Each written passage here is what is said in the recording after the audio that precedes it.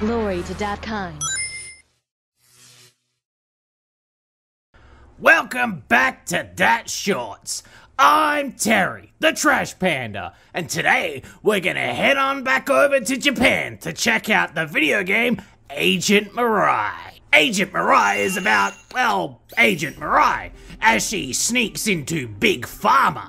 Bitch gonna find out whether or not pregnancy pills have chips in them that control you from the government. To capture Mirai, they use this gun that sort of, well, it got right in the pussy. Which shopping network do I have to sign into to get a fucking O-blaster? And you play as a guy who's got to interrogate her. And by interrogate her, I mean whoop, ah. So the idea is we've got to interrogate her to find out why the fuck she's here.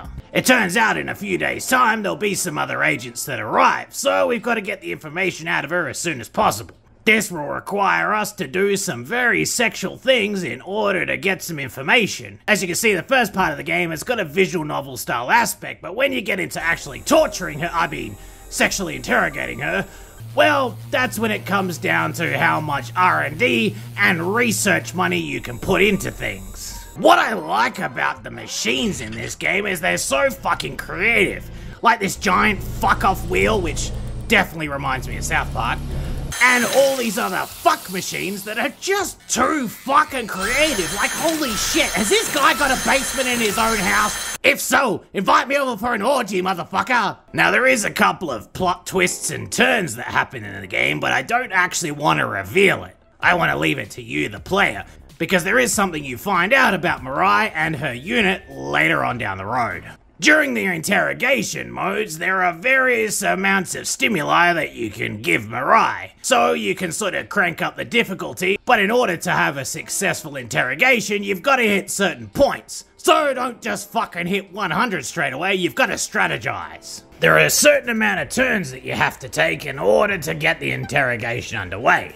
Now, there is some weirdness that goes on in this game, mainly specifically related to the fact that in order for us to get the information, we have to get her to shit some sort of fucking goo pod. Yeah, there's a weird fucking shit mechanic in this game, but to be honest with you, I don't think it's actually covered in that. It's mainly to do with the fact that there's information within these sort of pods.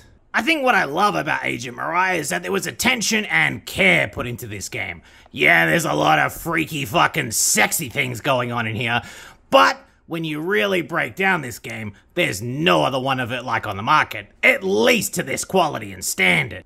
It's got that sort of sim date feel to it, where you've got to go through every single day, strategizing how you get closer to the information you need, while still getting off at the same time. Check out Agent Mirai on dlsite.com. It's definitely worth the purchase if you're into some really sexy interrogation scenes and a couple of laughs along the way. As always, I'm Terry, the Trash Panda, and I thank you for watching Dat Shorts. Good night. Oh, that's hot!